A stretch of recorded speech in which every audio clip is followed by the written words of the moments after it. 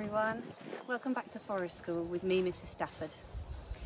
So thank you so much to all those children and parents who've watched the first video about birds and those that have sent in photographs and told me all the different things you've been up to.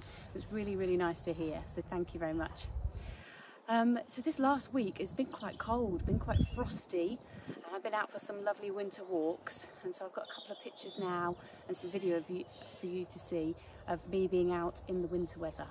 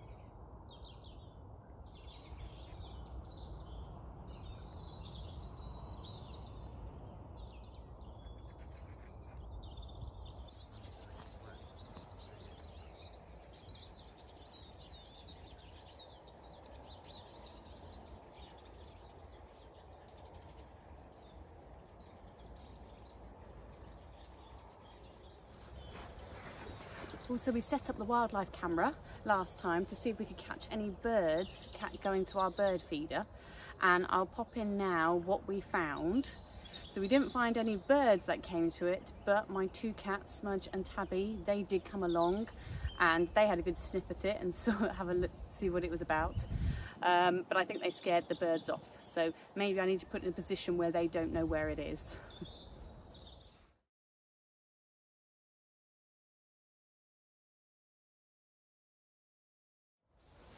Today we're going to focus on when animals tend to come out and when you tend to see them.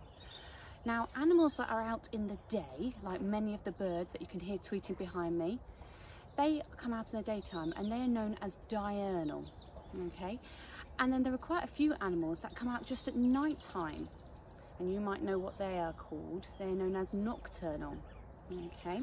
And so I want to see if we can play a little quiz on whether you know whether these animals are nocturnal or not. Okay, so my first one I have here is a squirrel. Make your guesses now. Is it nocturnal or not? You're right, squirrels, they come out in the daytime, so they are diurnal. They come out at day. How about this one? A hedgehog. Is it nocturnal or not? That's it. Hedgehogs are nocturnal, so you often see hedgehogs scutting around in the evening. If you see one in the daytime, then that often lets you know that that hedgehog isn't actually well. It's not well, that hedgehog. So hedgehogs you should see out at night time. How about this? A badger. Nocturnal or not? You're right, badgers, they are nocturnal. They come out at night time as well. They often come out as soon as the sun sets and dusk comes.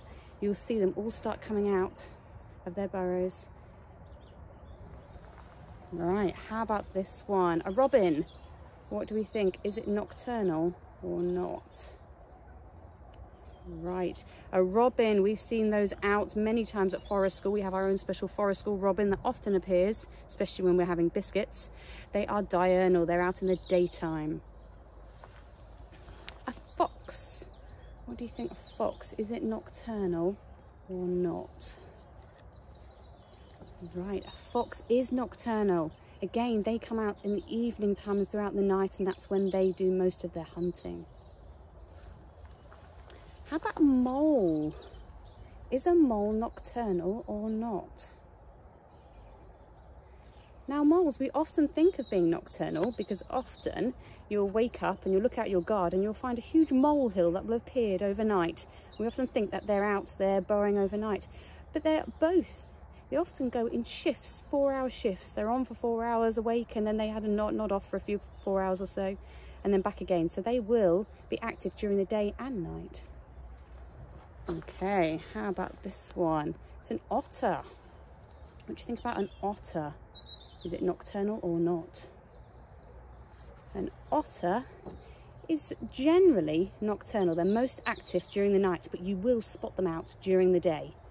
But often they're most active at night. And finally, an owl. This is a barn owl. Now, owls generally are nocturnal, but a barn owl is something else. A barn owl is something known as crepuscular. Now, crepuscular means they come out during dusk and dawn. So when it's dusk is when the sun is setting, and dawn is when the sun is coming up for the day. This is when barn owls are most active, and that is known as crepuscular. So we've learned 3 words there. We've got nocturnal, when they come out at night time, diurnal, when they come out in the day, and crepuscular, when they come out when it's dusk or dawn, when the sun is setting or rising. Well done. And here I have a poster from the Wildlife Trust of animals that generally are nocturnal. And as it said there, owls, badgers, foxes, often deer, bats especially are nocturnal. Got a wood mouse there, hedgehog. These are all animals that are nocturnal.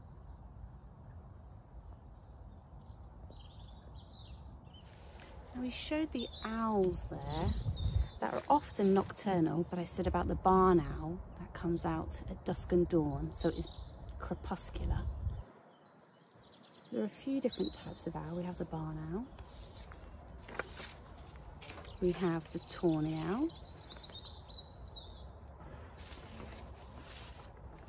we have the long-eared owl, and we have the short-eared owl.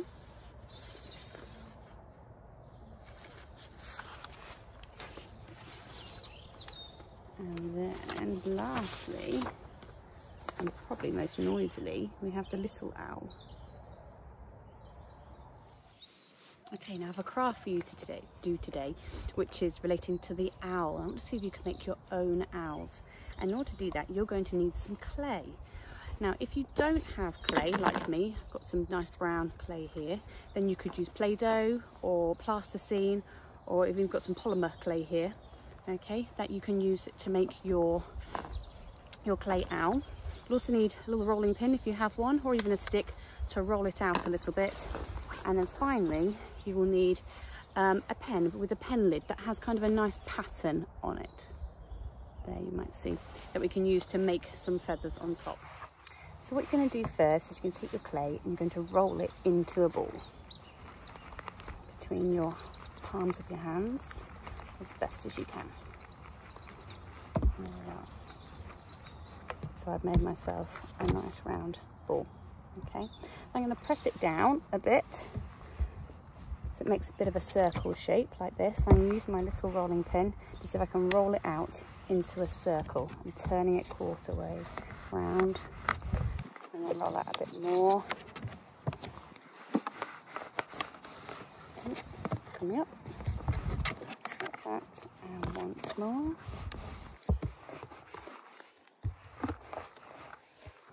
There we go.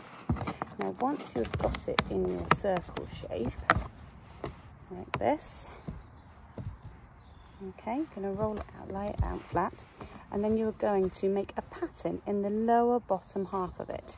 So the lower bottom area, I'm going to do that now, and I'll show you.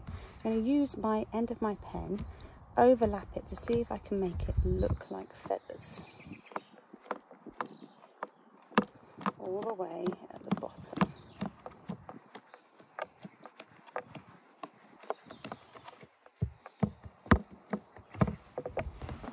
Now, so I've done that at the bottom part in the middle. Tabby's coming to say hi again. And then I'm going to fold in the sides. So I'm going to fold in one side, which is going to be a wing. I'm going to fold in my other side, which is going to be the other wing. So it looks like this. And then, Daffy, I'm going to fold in the top part and bend that down. And it creates a shape that sort of looks like that, a little parcel. Now with this, I can now pinch the tops to make it look like the ears. And then I can pinch a little bit down here at the middle to make it look like the beak of my owl. Can you see? Smooth that bit off a bit. I'm going to pop some eyes. I'm going to use a stick that's just here. I'm going to do put some eyes in, make my beak more, and I use a stick to see if I can just do some swooping feathers along my wings. There we go. Here's my little owl. I'm sure you can make a better job than me, but have a go.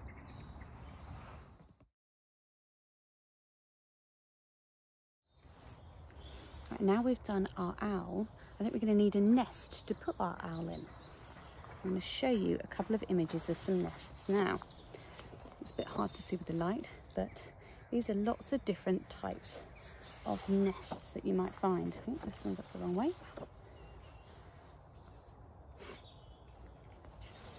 And then this one made out of straw with some tiny eggs in. Let's see if we can do a nest challenge of you building your own. I'm going to show you a real one I have here up close. That's in this box to show you how intricately they are made. So this one is made with straw, different hay and grass. You can see there's lots of mud here that's hard, that's holding it together. There's also moss around the back that's dried. You can see again that it's bound together with lots of mud and sticks and straw and grasses with a nice hollow inside there. Okay, I want to set you a challenge of seeing if you can make your own nest. Okay, and so what I want you to do is try and make a nest using sticks and twigs, and maybe some hay or straw that you might find. Try and make it nice and soft in the middle. See if you can perch up in one of the trees or one of the nooks of the branches and build it in there, and see if you can get it to be able to put an egg in. I've just got this from Crystal this morning, who laid it, and see if you can pop your egg in there, and if you shake the tree as if the wind is blowing, the nest will stay. So I'm going to see if I can build one now.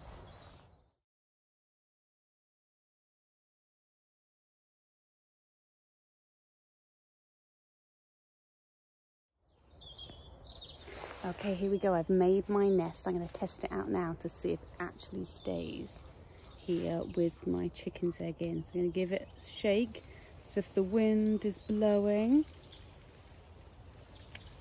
So far so good. I think that's fairly good. Have yourself a go and see if you can try and do it. If you want to make it more of a challenge, then try just using one hand, because remember that birds do this with just their beaks. They haven't got hands, so see if you can just do it with one hand if you want to set yourself a bit more of a challenge. Okay, I'm going to finish off today by setting up our wildlife camera again.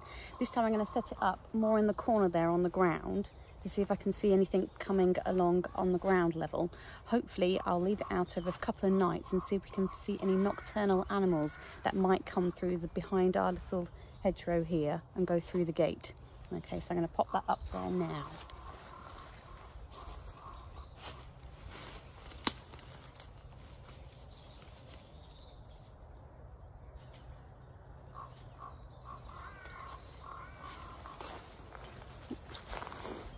Okay, and then finally I'm going to finish off by reading you a story that is called Bouncy Blackbird.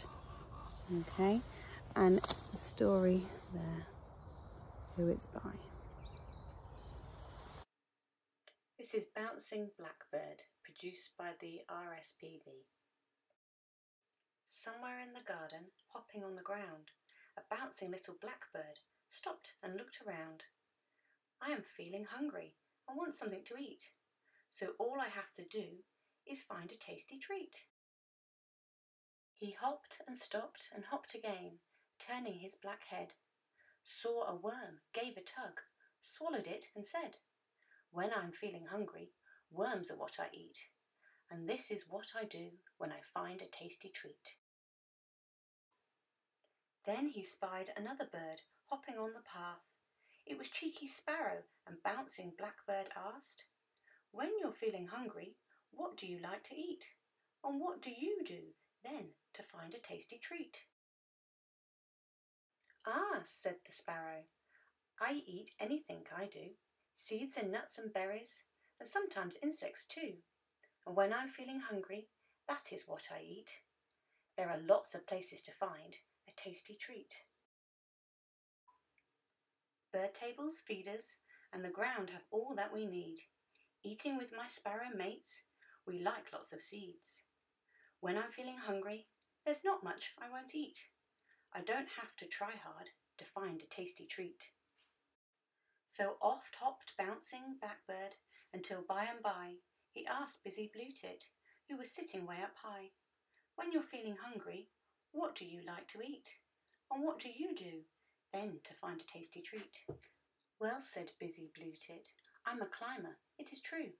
I eat the bugs and seeds that are out of reach for you. When I'm feeling hungry, that is what I eat, and this is what I do to find a tasty treat. Unlike you, I don't feel safe eating on the ground. I like it best way up high, hanging upside down.